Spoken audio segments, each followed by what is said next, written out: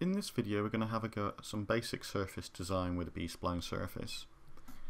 We'll start out by creating a very simple surface. We'll have a look at the ways that you can edit a surface and change its properties, and then we'll go through the process of creating a very simple yacht shaped surface, starting out with, rather than a flat sort of square, we'll start with a kind of a form that's already shaped into a surface itself, and then we'll go through the process of editing it and customizing it a little bit more with a deck and a transom, look at some of the hydrostatic properties of it. Starting out very simply, we can go to the default tool, which is just to draw a rectangular B-spline surface, and once we start editing it with the F2 control, we can drag around the points. Using control, we can drag around a group of points. On the right hand side of the screen, you'll see that you can change the editing mode to look at the kind of rows and columns, and if you're designing a whole surface, this means you can think of it in terms of sections and longitudinal shape. You have the option to subdivide the surface to add more points. Drag individual points to create a style.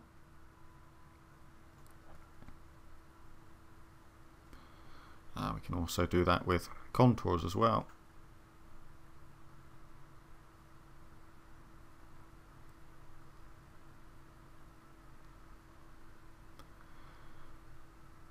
You can delete rows and correspondingly columns.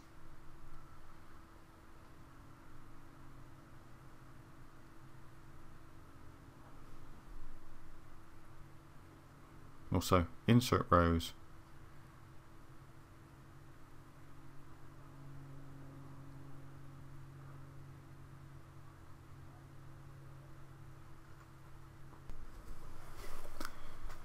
Now we can go ahead and make a yacht surface.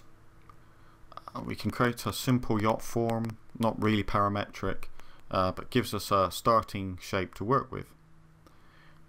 Because that's quite thin, we can stretch it out a bit. And now we can go through the stages of turning this into something that resembles a kind of yacht type envelope. It's not intended to be a realistic surface, just something that shows the intent of this process. So we'll do a little bit of customization to get the tangency right along the edge to make sure that we've got kind of a flat bottom and the right incline of deck edge. And we're just working through the sections, get things kind of tidy.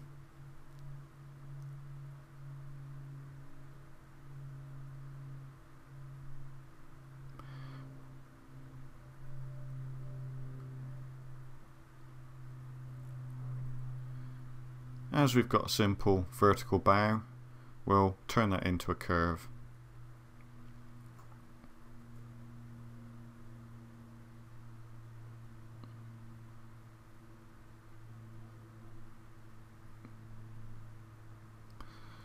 It's not technically the correct way of doing it, because you see we end up with a concave sections there at the bow. A little bit more detailed work on the bow is needed for that. You have to know how to set up the control points correctly to avoid getting that shape in the surface. It's effectively because you're flattening the surface out. So we're going to have a quick look at the hydrostatics now. We've checked the calculation sections. We can select the surface, give it a draft, look at the corresponding water plane. In this particular case, we're going to also extract deck edge, so we can look at the deck edge immersion.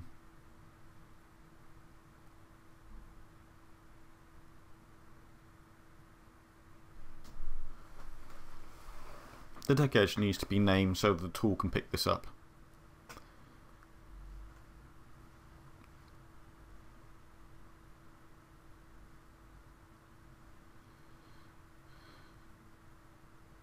So there we can see that the deck edge is highlighted. And now if we calculate a GZ curve, you can see where the deck is immersed. We'll add on a few more angles, so 50 to 180 degrees, stepping every 10. And now we have a complete GZ curve.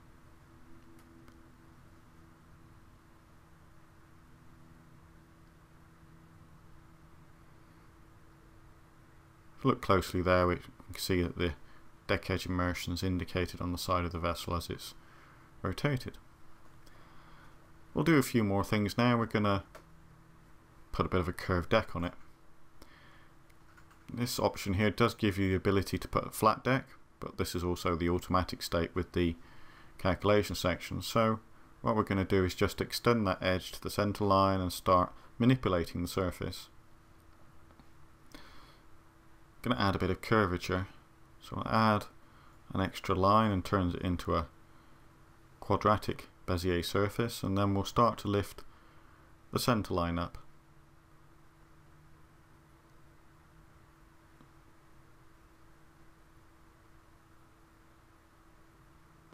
And then we'll just give it a bit of curvature along the length of the vessel.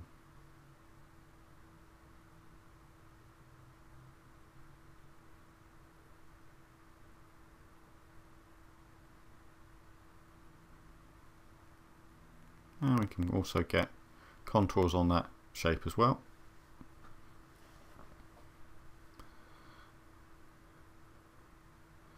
That will address the transom.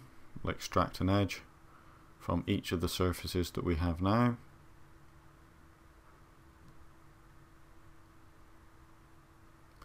And we'll connect those two edges together with a ruled surface.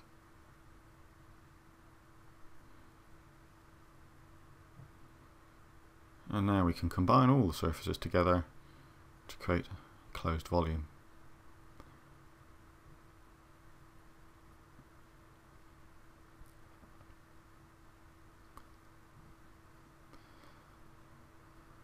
See, I seem to have a bit of a gap there, so we'll explode and just fix that. I've obviously tweaked one of the points too far.